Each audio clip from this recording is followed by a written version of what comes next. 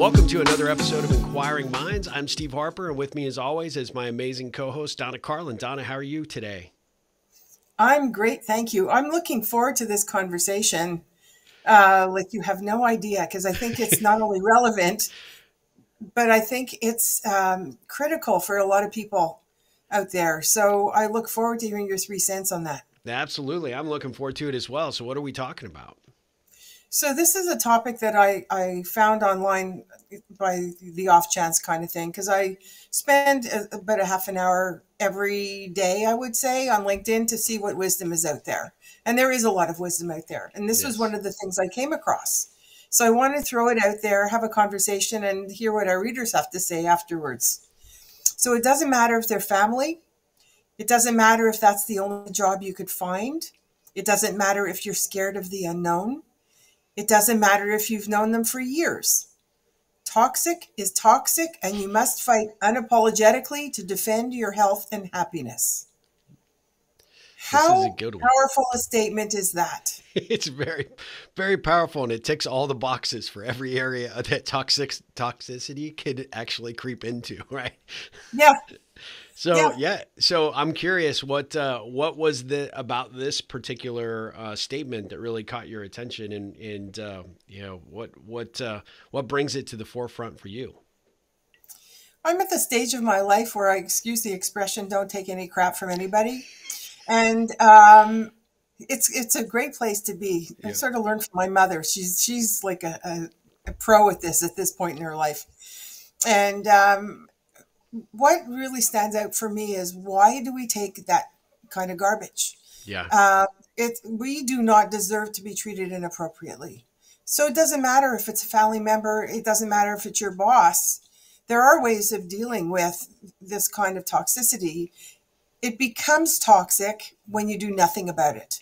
Mm-hmm. If it's a one-off and you stay silent, it's not going to be a one-off. It's giving them permission to continue treating you with such profound disrespect that it becomes toxic. Yeah. And I know that I feel in my body when I'm in a toxic conversation, or somebody's treating me like a piece of garbage because they think they're entitled to, my whole body tenses up. And I know that's my cue to turn around and say, stop.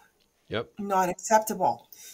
A good part of the time, it's because those individuals, say it's family members, are holding you responsible for what they're ticked off about in their life for some way, shape, or form. Well, they're adults. Grow up, deal with it. I'm not going to bear that responsibility for what you're unhappy with. I'm not. And when you turn around and you say, you don't say, stop treating me like crap, because I guess where, you think I'm treating you like crap now, and it goes on. Let me show you how much more I could do. Instead, have you been in my family lately? I'm just curious. No, I love your father. Don't go there. I don't know the rest of your family, but I do love your father. I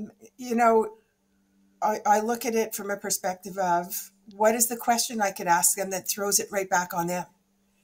So that's like tongue fu / take the bully by the horns kind of conversation. Yeah. It's saying, excuse me for a moment. Do you want to hold me responsible for your happiness? Are you also going to hold me responsible for everything great that's happened in your life? So you can't take credit for anything. Yeah. And you can't take blame for anything. What goes one way goes the other way. Yeah. You're going to do both?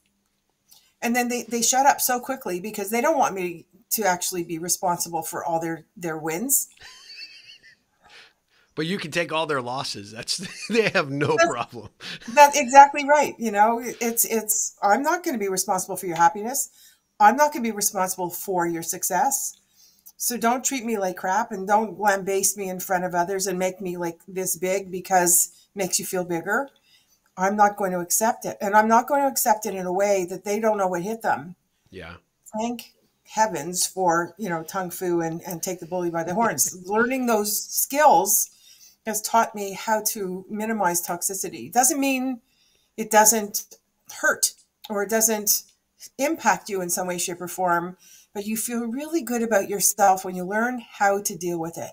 Absolutely. And I'm seeing more of it. I'm seeing people minimizing others because they want to deflect from themselves because they did something wrong. And in just lambasting somebody else, they're deflecting the attention onto somebody else or you. And if you accept it, it'll keep coming. Have you seen more of that in your world of late? Yeah, I have. I think that there is a level of toxicity in almost every environment now, which is unfortunate, and especially if you if you spend any time online, you will get your fair share, in droves, right?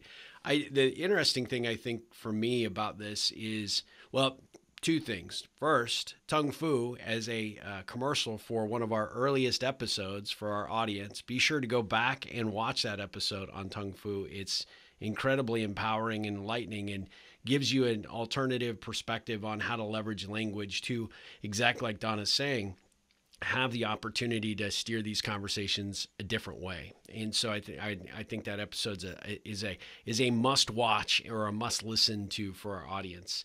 So I guess the second point I would make is one of the things that I have personally experienced is I no longer have a tolerance for the toxicity. I have a situation in my own family, as you know, where we have a dispute over my father's care and ultimately how some decisions are being made.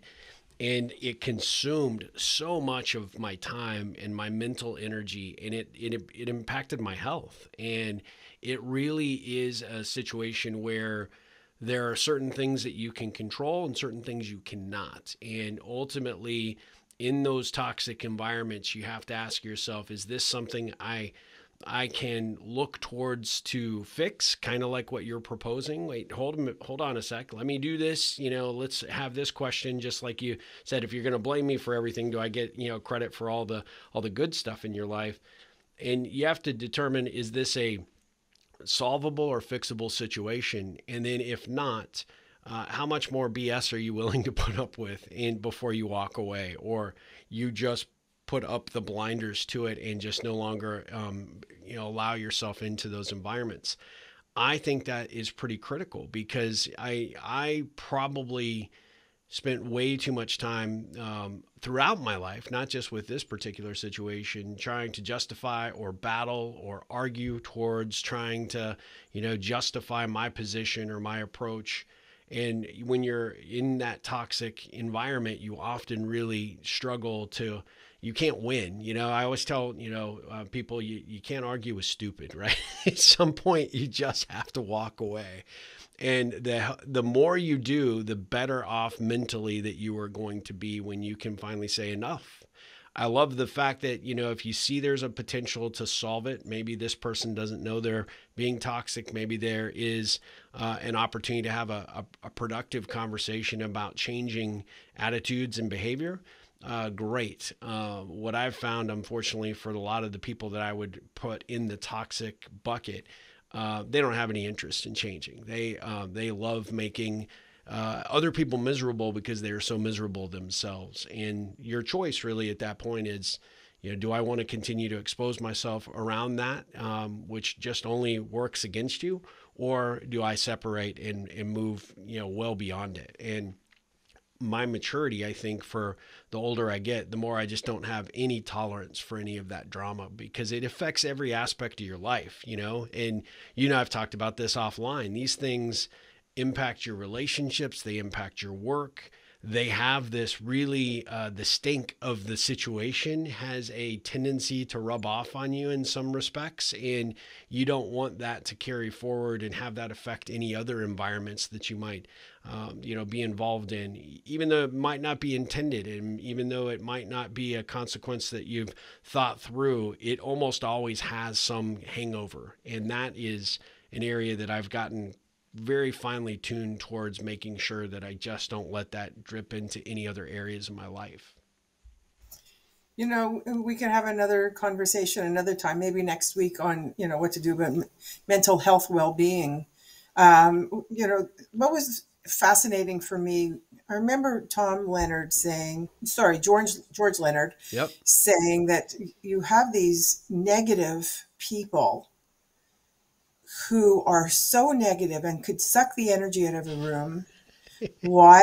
Because they've had years of practice. Think about that for a moment. I mean, you learned skill sets by practicing. Doesn't mean those skill sets are all good, they're all healthy, and they're all engaging and making you like people more. On the contrary, those people who walk into a party that's, everybody's happy and laughing and joking, and this person comes in and finds something negative about everything that somebody's saying, and you just slowly but surely feel the energy get sucked out of the room. That's because they've had years of practice. And the Yeah. only way to stop that cycle is to change how you deal with it differently. How often are these people confronted with their own negativity? Not That's not to say, you're toxic and get out of my life. That's to say, if you want this, I'm not engaging. And it's to say that if you want to bring me down and that's your intention, and most of the time it isn't. It's just a byproduct of their way of being. However, if their intention is to bring you down, then thank you. Have a wonderful life. It won't be a part of mine. And it doesn't matter if it's family. It doesn't matter. Yeah. Yeah. You have to make choices based on what will help you thrive, and show me in what way these situations, whether work, home, your fears, anything else, will help you thrive. Yeah. They won't. So what could you do differently? How do you look a person in the eye and say, could you repeat what you said? Because how I received that, I Can't can't be correct. imagine you intended to say something like that. Yeah. And when they have to repeat it on purpose, they often take a moment to reflect. If they do repeat it on purpose, that's an indicator that they intended to and are continuing to do it, even though they know what the effect on you was. Yeah. If you're a boss, I could guarantee you the moment that that person could find another job or work under another leader, they're gone. Mm-hmm. And this is going to be costly for you and your reputation. If you want your organization to succeed, you want to succeed, it is not by demolishing people under you. Yeah. That's the bottom line, because people take jobs because of people, they leave jobs because of people.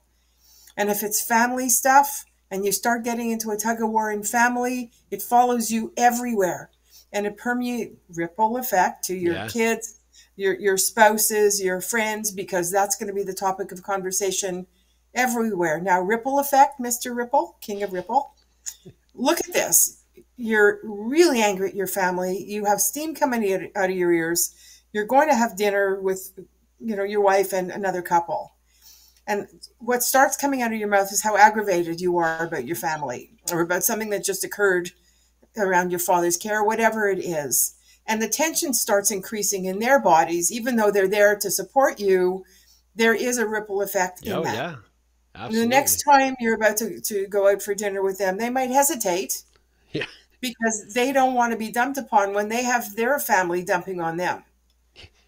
Yeah. Why do I need his drama when I've got my own, right? Exactly. So look at the ripple effect, positive and negative, that you could bring to the world, and how to sever the toxicity that exists in your life. Yeah. It's really a fascinating conversation to have with yourself.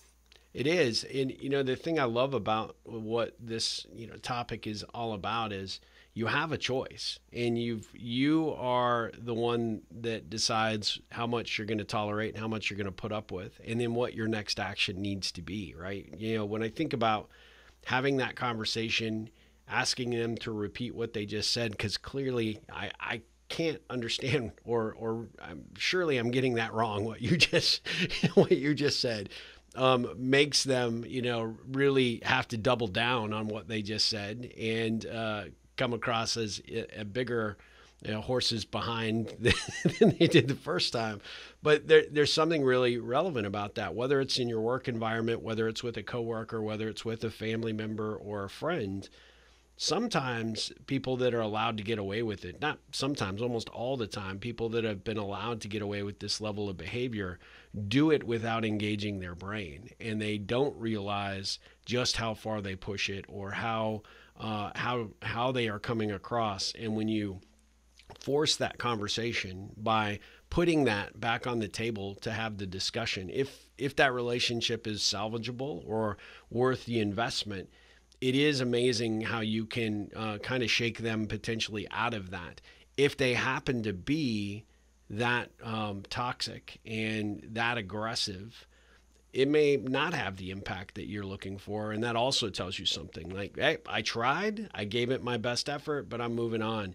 But there's kind of something funny about it, because when you call a bully, and you stand up for yourself and your situation, and I'm not going to be spoken to that way. I'm not going to allow someone like yourself to talk to me in that manner. We have to come to some sort of understanding to get past this, and find a more cohesive way to communicate, or some common ground, or I'm out of here, right? To your point, I think that has a tendency to standing up to the bully, which takes away all their power. Because I think those that are so toxic, they love to spread it when they can. Yeah. Because if their life is miserable, they think everybody's life needs to be miserable. And sometimes when you call them, call a spade, and you say, nope, not going to play. This is not a game that I'm willing to do. And, take that power away. But then you also come back and say, look, this relationship is important to me. I feel like it's getting off track. I feel like when I spend time with you, or we go down this particular road of topic or subject, it always turns to the really, negative nature, really toxic. It doesn't feel good for me, and I can't put up with it. Is that what your intention is? Because I can't see you, knowing who you are as an individual, you wanting to do that. All of a sudden you just like pop their balloon, right? The right people sometimes need that virtual slap in the face to kind of wake Yeah. up and realize, oh, wow, I was going down this path, or I was. And you see it a lot of times. Some of that toxicity is driven by their environment, driven by old bad habits. They sometimes just put it on autopilot and it happens.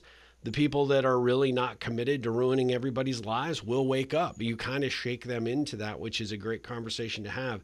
The people who aren't won't care. You're going to know pretty quickly where you stand. And it generally, there's not a lot of middle ground, right? I have found relationships in my life, and I've worked with a coaching client that very toxic individual.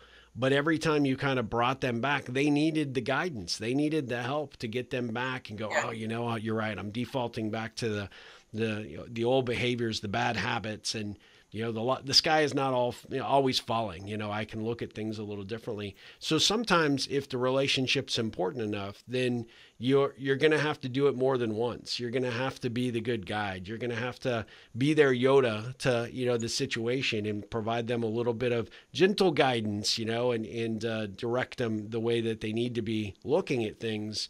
But again, I think that comes down to really you understanding and appreciating kind of who it is and what environment, situation you find yourself in. And like you always say, you have a choice, and that choice is one that you may be forced upon to make sooner rather than later to save your own sanity. And I know we spoke about mink holes in a previous episode. I remember working with this vice president who was a pretty decent guy, but he had a temper. And one day his executive assistant came in, and I knew that she was rubbing him the wrong way. And that happened often. And this was like the straw that broke the camel's back. And he just let loose. I've never seen anything like that. She ran out of his office crying. And in those days, I was with my clients through their day. So I Yeah. witnessed this happening. And I looked at him and I said, was it your intention to be a jerk? And he looked at me, he says, what's with the non-judgmental? I thought coaches are supposed to be non-judgmental. You're calling me a jerk. I said, I'm not calling you a jerk. What I was asking, were you intending to be a jerk? If so, you were successful. Successful. And if not, then you just blew it. So, what was the driving force behind that? And he just burst out laughing. He said, I didn't think you'd have an answer for that question. Like, I thought coaches were supposed to be non-judgmental. I wanted to know, was that his intention? That's a whole different way forward if I'm working with somebody who intends to be a jerk. Yeah. And he really, I mean, the language he used, the tone of voice, the anger, the volume of, the screaming, it was really quite something. So I said, so what's your choice now? He says, I have to dig myself out, and I'm deep. I'm deep. Yeah. And there you go. So his intention was not to do that. It just was the straw that broke the camel's back. And this has happened many times. I've seen staffers bring their bosses into like a lodge a complaint so that like HR had to get involved and Mm-hmm. legal.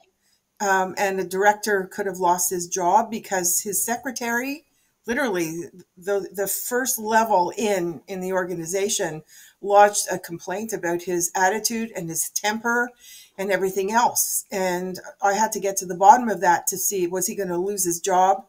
His because his job was everything to him. He had what's the name of that condition where you slowly but surely lose your eyesight? Oh, macular degeneration. It's something else. And it can affect your hearing as well. Oh, yeah. I don't know. I can't remember. Anyway, for our audience, if you know what I'm talking about, slowly but surely your peripheral vision goes, and then you become blind. And he was blind, and he was starting to lose his hearing as well. So he had to memorize an incredible Mm, amount of data. And she was his eyes and soon to be ears for him. When she would talk to him, she would turn away. She was doing her nails because he couldn't see. So she wasn't talking towards him. She was talking away from him more and mm, more and more as she was looking off and doing something else.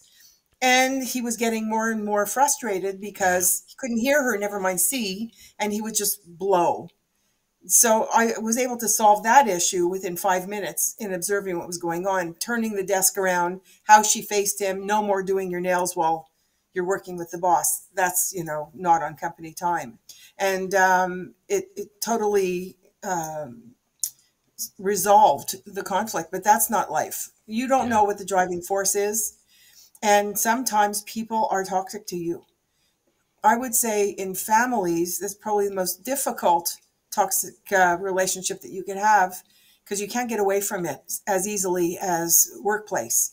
At least at the end of the day, you go home and you could leave that garbage on the Yeah. side. Yeah. When it's family issues and it comes back again and again and again, if you don't deal with it, you don't say, I will not accept this, I will not be responsible for all that you're miserable about in life, and wish you well, but I'm not a target. Yeah. It's not going to be happening. That's the only time that you could, actually, in many ways, turn them around so they might even have a higher level of respect for you for saying no to them.